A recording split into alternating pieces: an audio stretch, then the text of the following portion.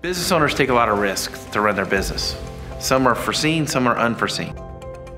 What I like about 831B is that it gives the business owner coverage where they didn't previously have coverage. I think for any business owner, knowing that they're covered to help defray those costs because of those interruptions or those potential claims, there's definitely a feeling of safety in knowing that if something happens, I am covered.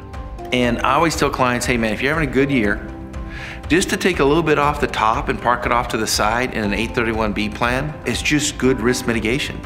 Not only is it good risk mitigation, it's just good business.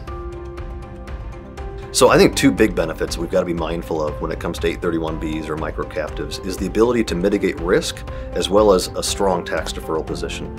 As a CPA and as a user of a micro captive, the tax mitigation is certainly one of the big ones that I focus on. The ability to be able to kick the tax can down the road a little bit longer and be able to keep all of my dollars working for me in both a risk mitigation strategy as well as a way to grow wealth is a strong, solid plan. Traditional insurance does a great job of covering many of the risks that business owners have. And the 831B plan is just another tool to bring in for risk mitigation, to fill in those gaps and create coverage where you wouldn't be able to get it in the marketplace. An 831B program is not meant to compete with traditional insurance. Really, it's meant to complement traditional insurance.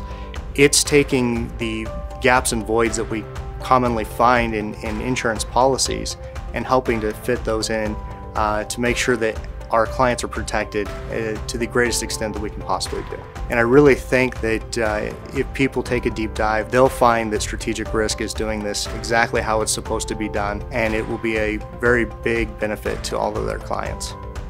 An 831B plan allows participants to defer income in order to save up for when disruptions hit their business, things like brand damage, supply chain interruptions. We've brought the cost down in order for small to mid-sized businesses to utilize the 831B, and we've done that because we believe small to mid-sized businesses really are the lifeblood of the American economy. For you as a business owner, not only owe it to yourself and your family, but you owe it to the employees you help support, because you want to make sure you're around for them as well. And an 831B plan will help you with that.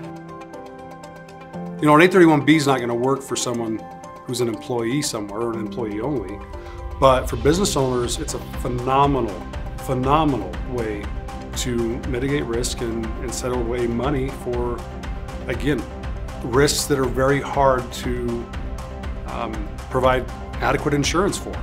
Those business owners have to make a decision. So research it, talk to other people, talk to as many sources as you can.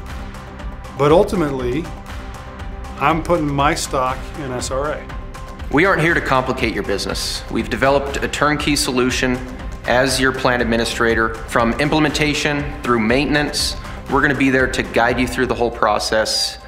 And we're also not here to increase the risk that your business has. So on the same side, we're going to be making sure you're doing things properly and acting according to best practices. As a business owner, an 831B provides you risk mitigation that will ultimately let you sleep easier at night. So let's begin mitigating your risk by implementing an 831B plan today.